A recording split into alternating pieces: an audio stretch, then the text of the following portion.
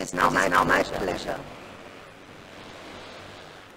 to invite to the podium our speaker for this morning, delivering our message.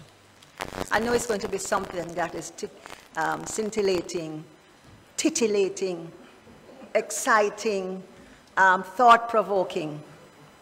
And so we ask that you open your minds, your hearts, and your consciousness, and welcome practitioner Jennifer Livingstone. Jennifer.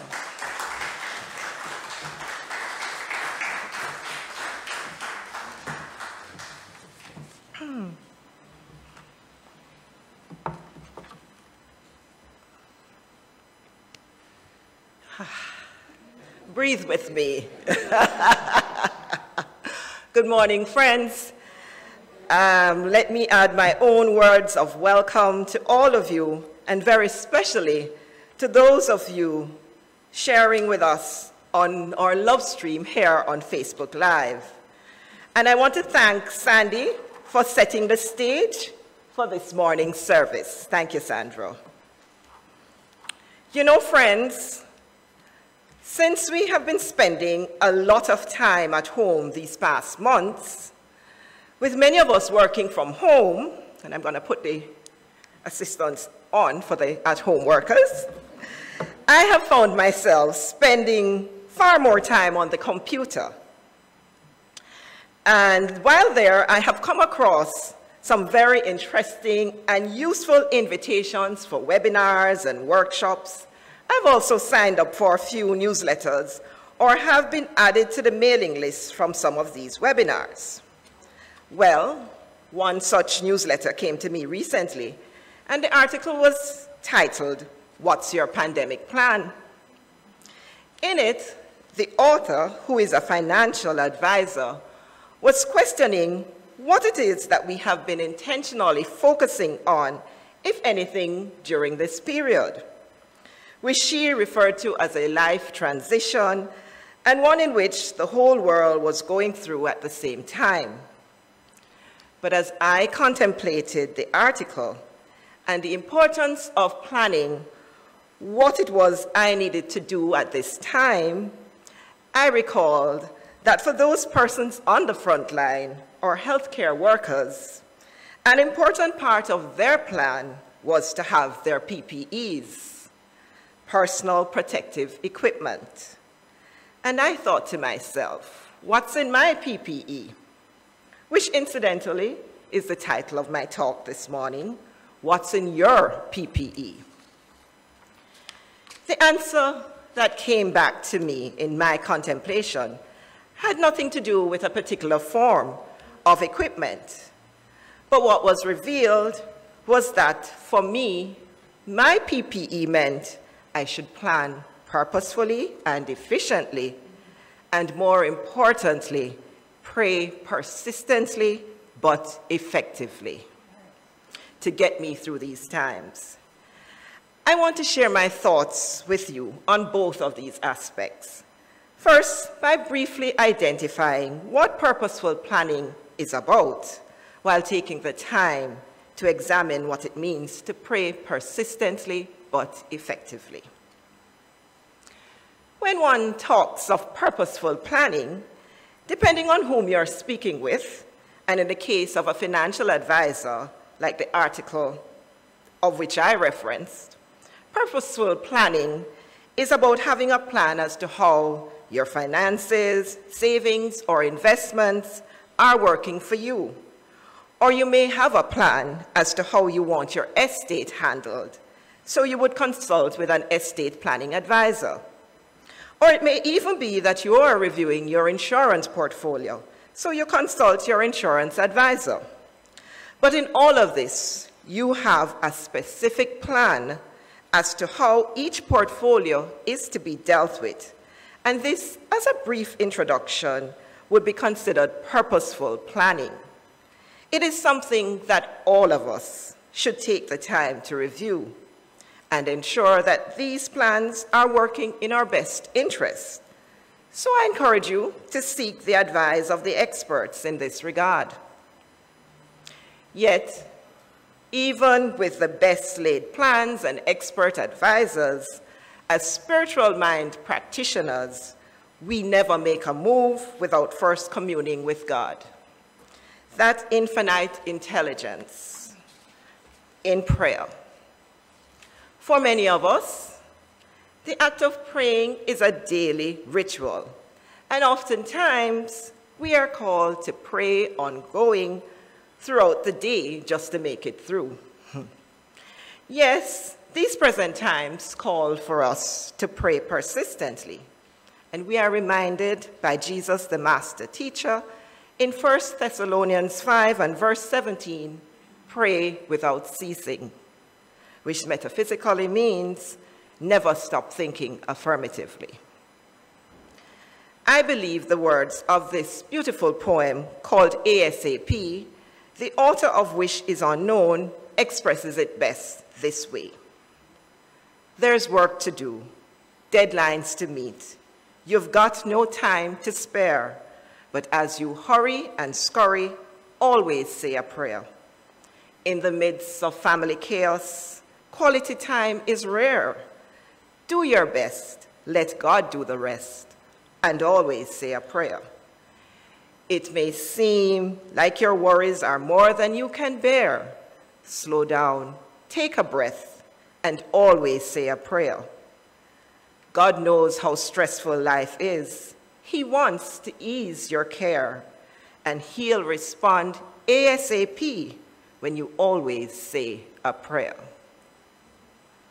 My friends, the words of this poem brought me to what Dr. Ernest Holmes, the founder of this great teaching, in his book entitled Prayer, How to Pray Effectively from the Science of Mind, states, and I quote, "Prayer is not an act of overcoming God's reluctance, but should be an active acceptance of his highest willingness.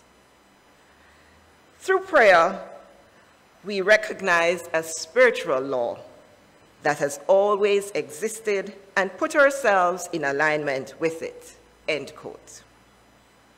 So no matter what it is that we are going through at this time, we must remember that there is a place in us which lies open to the infinite. But when the Spirit brings its gift, it can only give to us what we take. If we look at our present circumstances, then it is difficult for us to believe in a God who cares more for one person than it does for another. And similarly, there can be no God who is kindly disposed one day and cruel the next. Dr. Holmes goes on to state, God is a universal presence, an impersonal observer, a divine and impartial giver, forever pouring himself into his creation, end quote. Therefore, prayer must be effective, because it is what enables us to establish closer contact with the fountain of wisdom, and we are less likely to be influenced by appearances around us, as stated in John 7:24, "Judge not according to appearance, but judge righteous judgment," which means that we should not be fazed by any manifested form, but we must judge according to the truth of things. When we pray aright, we set the law of the Spirit in motion for us. Friends, prayer is essential, not to the salvation of the soul, for our soul is never lost, but in our communion with the infinite, there is a vitality which is creative and which delivers to us our highest good. Dr. Holmes also states in this book on prayer, How to Pray Effectively from the Science of Mind, this conscious commingling of our thoughts with spirit is essential to the well-being of every part of us, end quote. For most, if not all, who believe in God, we believe in prayer. That's right. But we must bear in mind that the prayers which are effective No matter whose prayers they may be, they are effective because they embody certain spirit universal principles which, when understood, can be consciously used.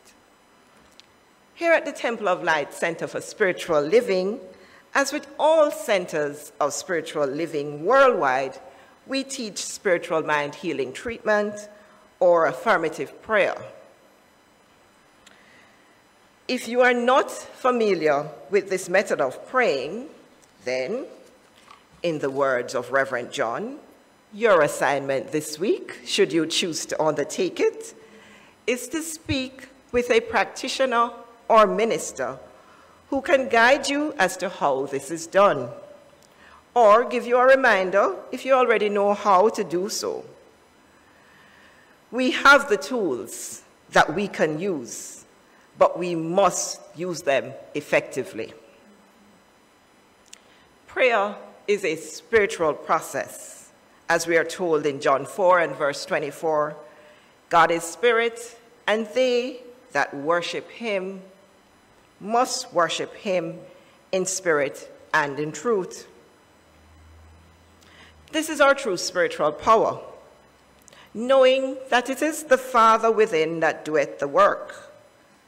When we become conscious of our oneness with universal good, a belief in lack and limitation tend to disappear, and we no longer ask amiss. That is, supplicating as though God were not willing to bestow our good upon us. As in the case of this woman who, as she was praying, said, "So far today, God, I haven't gossiped, haven't lost my temper, haven't been greedy, grumpy, selfish, or overindulgent. I am really grateful about that.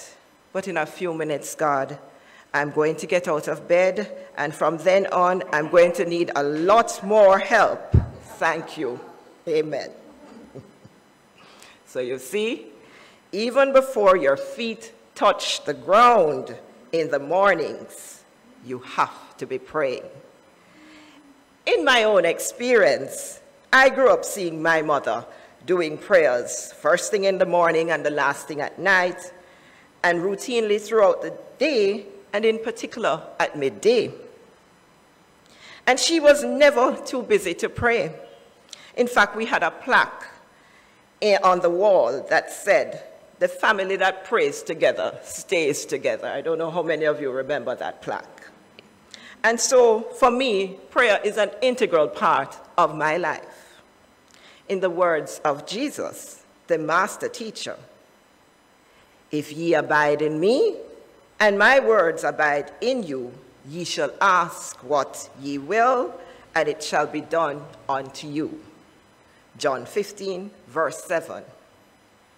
This is one of the important laws governing prayer, that of abiding in the one, which means we should have no consciousness separate from God consciousness. In other words, there should be nothing in our thought which denies the presence and power of God. As such, let us say this affirmation together. I'll read it once, and then you can repeat after me.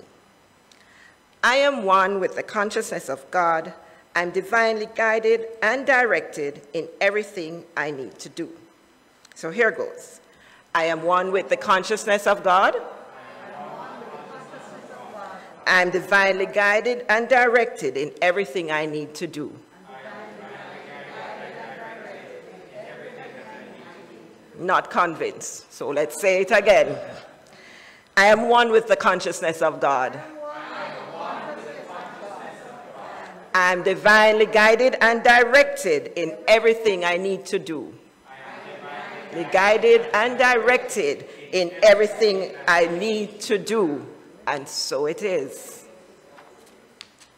My friends, Joel Goldsmith, in his book, The Heart of Mysticism, states, those who live and move and have their being in God consciousness, those who pray without ceasing, are the people who find that the Spirit of the Lord descends upon them, and through the Spirit of God, they are able to heal, they are able to comfort the mourner, they are able to supply the hungry, and they are able to bring joy to the sorrowing.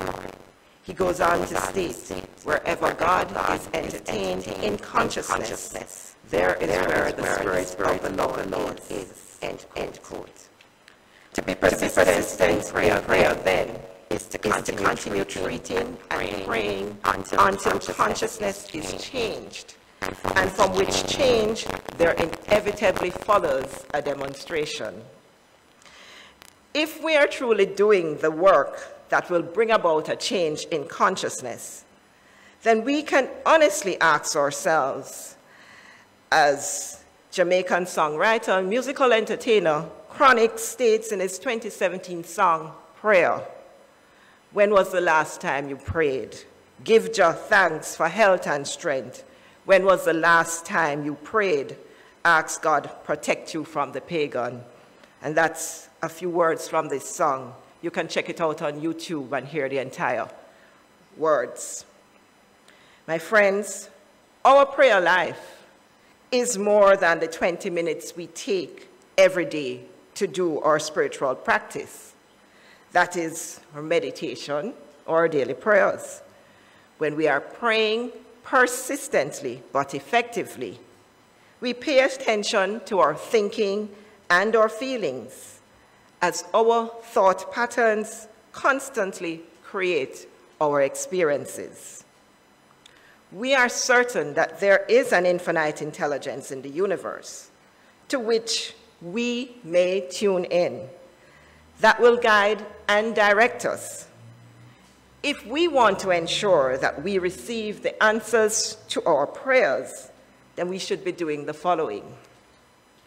And you can make a note of this. 1, approach our prayer work with diligence. That's the first thing. Secondly, affirm our unity with that consciousness that knows what to do and how to do it. Next, ask with the conviction that it is already done. And fourth, accept and allow that feeling of accomplishment to permeate your entire being. And fifth, remember that you can only get what you expect. And on that last note, last Tuesday healing service, practitioner Carol Campbell gave a talk on that topic, what do you expect? If you missed it, then make some time to go and listen to it.